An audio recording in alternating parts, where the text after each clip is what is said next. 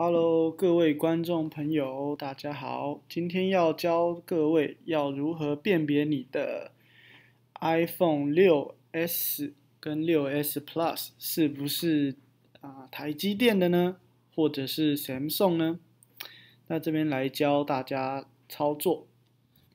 首先你必须要先进入这个网址，你可以暂停，然后把这个网址抄下来，或者是输入进去。一定要用你的iPhone 来使用，才可以进到这个网页哦。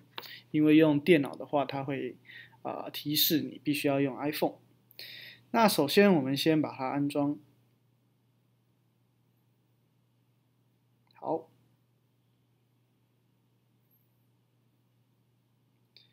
安装了以后呢，我们到设定。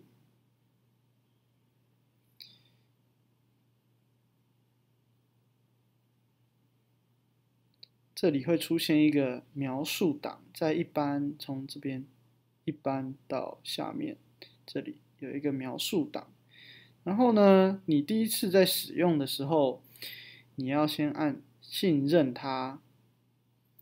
OK， 那这样子，接下来这个 APP 就会出现在你的荧幕上喽。